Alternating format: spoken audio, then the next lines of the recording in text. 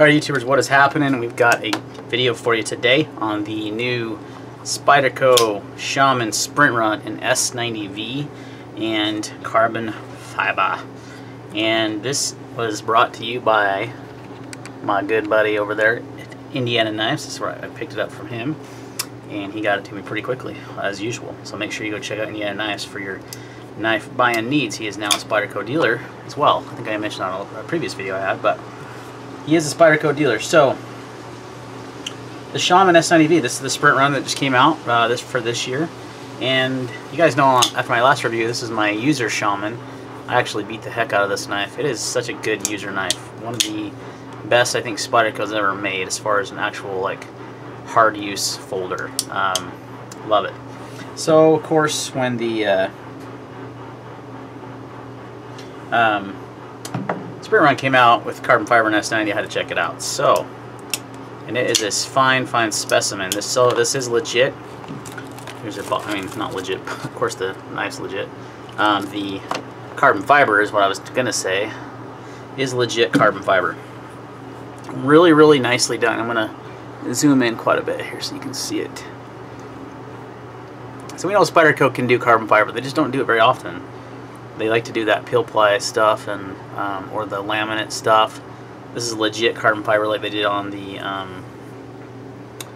Peter Carey model and the Rubicon, which is discontinued. Capara, that's the other one I was thinking. So beautiful carbon fiber. I wish they would do this carbon fiber on their paramilitary 2s they do in carbon fiber. They never have. They've always done that kind of peel ply stuff. So this isn't as grippy, but I like it quite a bit. So very nice. Very well done on the carbon fiber. Really nicely contoured scales. One thing I wanted to check. See, yeah, way more. Okay, so on the G10 model right here, it was not contoured very well, so you could kind of feel like a little bit of a spot. I actually sanded mine down. It was a little rough right here on the G10 model, like it was kind of hard.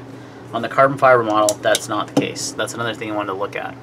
Is that, yeah, you won't need to touch anything on the carbon fiber. It's really comfortable in the hand.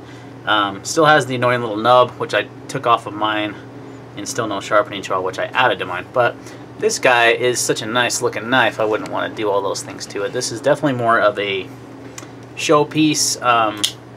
You know, that's one thing I was hesitant about. I would have kind of loved a different material than carbon fiber, maybe a different color G10, or even micarta, which they kind of teased at Blade Show this year, which was awesome. I can't wait for that to happen, because to me the Shaman is a user knife. It's not a pretty, hey look at me, I'm pretty pocket jewelry knife. It's totally a user knife. Now, not to say you couldn't use this because it has carbon fiber. Carbon fiber is very tough, but to me it's just a little bit, for me on a user knife, I want G10. I want something that's grippy, that's, you know, I don't care if something happens to it. If it gets worn down, it'll look, you know, no big deal. So I like the G10. I like this S30.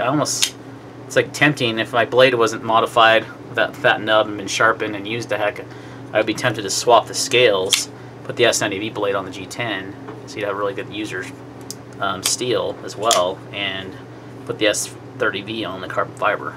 But yeah, for me, I like, I wanted to pick one up because, you know, carbon fiber S90, that's a good combination. Spyderco does a good heat treat on their, pretty much on all their steels. Let's be real. They're probably the best production company. Let me rephrase. Best major production company, because I'm not going to put them up there with, you know, the other U.S. or production companies that make them in smaller batches, because I think they can do a better job on heat treat, and they just don't do as many knives. Spyderco does so many knives, and they do a really good job at heat treating their steels. So other than that, I mean, there's really not any differences. Well, yeah, the blade finish. So this has got more of a grinder satin finish, where this is more stone washed. So that's one thing that's different between these two. Obviously the G10, the contouring's better on this one, which they kind of, and they must have really gone to town on that carbon fiber, which is nice to see, especially this expensive of a knife. This one's wearing an MXG clip, which I really like the MXG clip on this knife. But yeah, just a beautiful knife. I can't remember, it almost looks like the clip though is more of the stone wash. Let me see if I can find my original Shaman clip.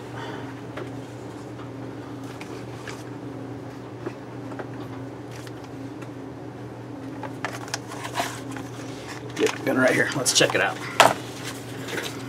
Because one thing I like that they do with the Shaman on the OEM clip is that they made it the same finish as the blade. Yeah, looks like it's a little different. Let's see here.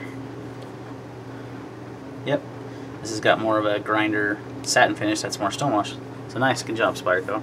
So they matched the clips again. So well done on this guy. So these run about $270-ish, $270, $280. You are getting about $100 difference in price, but you are getting, you know, S90V steel and real carbon fiber handles versus just plain G10. Expensive, a little bit, but it's a sprint run Spyderco, so not surprising at all that it would be more expensive than, you know, $100 more than this one. You know, if it was a major or a regular production model like a S110V or something, then maybe it would be just a little bit more money. But this is a sprint, and these will one day fetch a high price, I'm sure.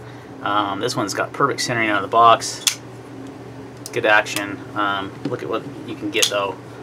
These guys, when they break in, they're fantastic. So yeah, thanks Eric again for sending this over for review, or I purchased it, but thank you for hooking me up and getting it to me so quickly.